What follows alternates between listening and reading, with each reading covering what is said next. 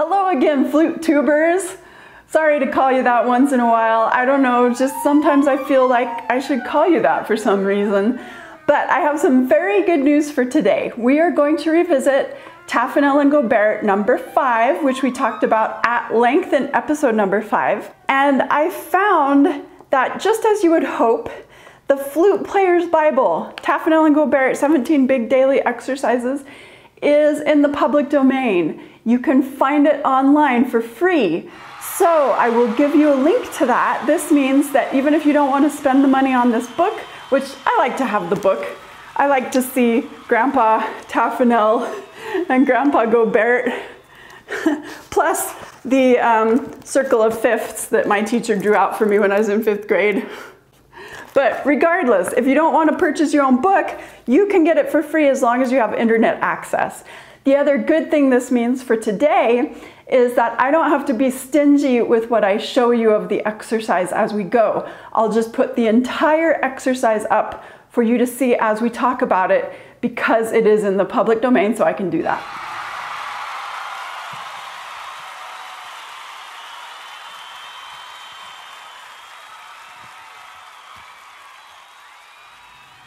And if you're looking for a way to thank me for giving you the Flute Players Bible for free, the best thing you can do is to like, subscribe, comment, and share. I know I am actually a full-blown adult human being, but it's pretty ridiculous how happy it makes me every single time I get a new like or comment, or especially subscription. So just search your hearts and see if you can do it. Let's launch into chromatic scales though. So the first thing I should say is that if you are a pretty new flute player, you have to get your full range chromatic scale in place. So either from your low C or your low B, if you have a B foot joint, up to your high C at least, maybe up to high D, and make it very fluent and smooth so that you don't have to think about it. It needs to be in your muscle memory. So you don't want to think, wait, I just played a B flat, what comes next? You just want it to be completely fluent.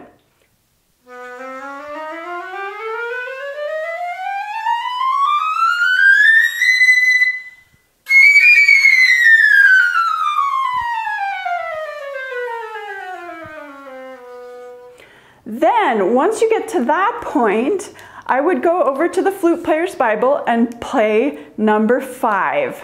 As we've discussed before, this is a really important exercise. Even though it's just chromatic scales and you think, oh, that's so simple, it is simple in a way because it's very fundamental, and you want to have the fundamental aspects of your playing as wonderful and enthralling as you can make them, so that everybody wants to hear you play a chromatic scale. It sounds so good. The first thing that I want to say about TNG number 5 applies equally to the entire book of TNG 17 Big Daily Exercises, which is this. Yes, this book should start out being about fingers. It should be about getting your fingers completely smooth and even and get the muscle memory there so you can play things just automatically. But once you get the fingers, you're not done, because then it becomes about sound. It becomes about how you're breathing, how you're using your sound, how much flexibility you have making different kinds of sound. And then it becomes really about both. I actually went through those phases of it's all about fingers, and then it was all about sound and making a homogeneous sound and supported sound and all those things. And then I realized, but I can play faster. I need to get my fingers going faster. So it became equally about sound and fingers at that point. And that's what you really want from all of these exercises. So as far as Taffanel and Gaubert number 5 goes, the way that I practice it the most commonly is to incorporate it into my tone studies. So I will start with Della Sonorite number 1, where I'm just going down by half step and I'm taking my time on finding exactly the sound that I want. And then when I get to the B in the staff, and it's the B that begins L, letter L of number 5, I will then play L. And then I'll do a tone study going down another half step, and then I will play K, and I'll work my way back to letter A. There are a few reasons I like this. One is It's incorporated into tone studies, so I'm making sure that my tone does not change. The same tone that I'm getting in my tone studies, I'm keeping through my chromatic scale and up and down my chromatic range. So my tone doesn't change as I go up and down. It's very homogeneous.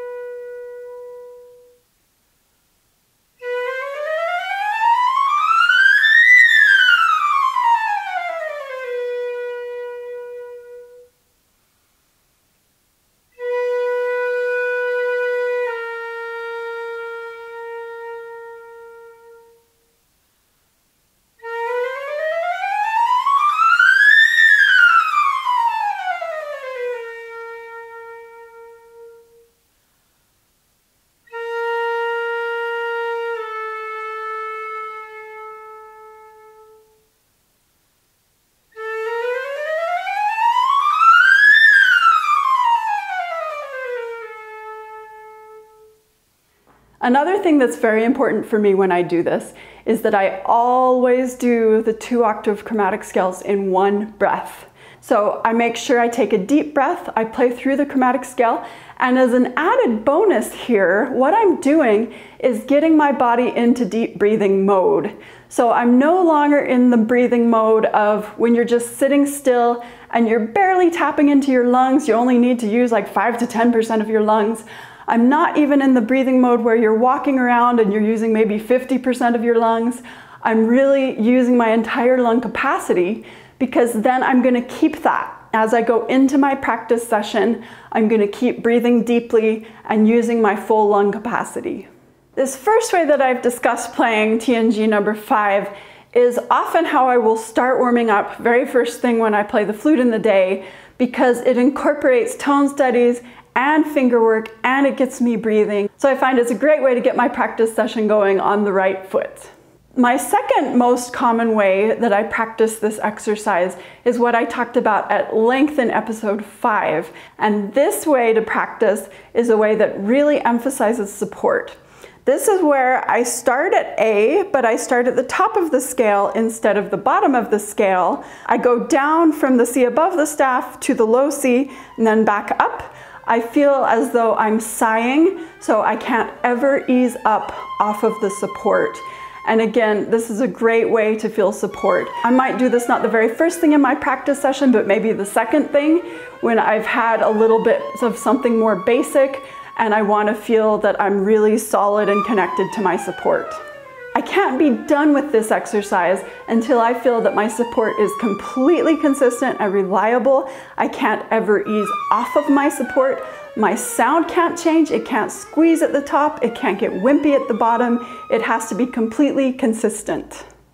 The third way that I often play this exercise is surprise as written. I figure I owe Taffanel and Gaubert at least enough to play their exercise the way that they actually intended that it be played. So I do sometimes play it as written. The only thing is I just don't usually start my day of practice off this way, because I want to warm up to that low C where it starts first. It's purely because it starts on a low C, and I would rather warm up and feel more comfortable with my entire sound, my entire range, before I start this exercise on that low C. But while we're here talking about doing it as written, let's notice some details about how it's written. For instance, notice that the time signature is both 6/8 and 2/4. And be sure you know what the difference is between those. That one's going to be da da da da da da da da da da da da, and the other's going to be da da da da da da da da da da da da. So there's a different feel to it, and you want to have the control to do both with no issues. This is an extra way to make sure that your fingers are totally even and controlled. Also, you probably have noticed already, or you know from ancient days of playing this exercise yourself, that there are several different articulations indicated, and you should do them all. So you may have noticed that I tend to slur this exercise as a default. That kind of goes for this whole book, because if your fingers are uneven, you hear it better when you slur, and if your airstream is changing, you'll hear it more when you slur. So I like to slur first, make sure that my fingers and my airstream are in place, and then branch out and do these other articulations. But when you do that, don't let your airstream change. Don't let the angle change. Don't let the speed change. Just pretend with your airstream that your tongue is doing nothing, because you want to keep the sound just as consistent and just as focused and everything else as it was when you were not articulating. So, no matter what your level is, put in your time with chromatic scales. You will never say goodbye to them. We will never ever put them aside. And this is the way to be sure that all of your basics are in place. You don't want to tell yourself, oh, I could do that years ago. They just need to keep getting better and better through all of your years of flute playing.